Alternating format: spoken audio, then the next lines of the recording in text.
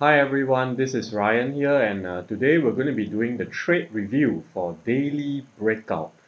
So actually this trade was yesterday, right? But then I was quite busy yesterday and couldn't shoot this video, so I'm doing it today. Right, so we're looking at this currency pair here, USDJPY, okay?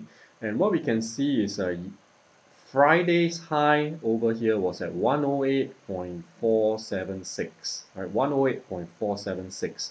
So yesterday, which was Monday, what we did was we panned a buy stop at 108.476, stop loss 108.276, and take profit at 108.676. All right, so let's take a look at how it turned out on the H1 chart. Okay, so this was the H1 chart. Let me just move it forward a bit.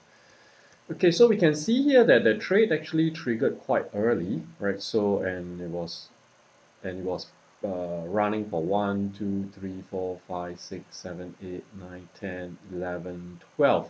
12 hours, right? So there was 12 hours where you could actually pen this trade and it would have triggered inside that 12 hours.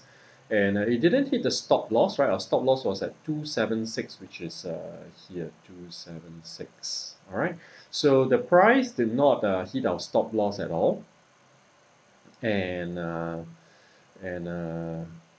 after that, it hit our TP over here at 108.676. All right, so this is today's trade review for daily breakout. So I hope you guys continue practice to trade this technique and get confident in it. All right, so that's all for today, and I'll see you in the next video. Bye.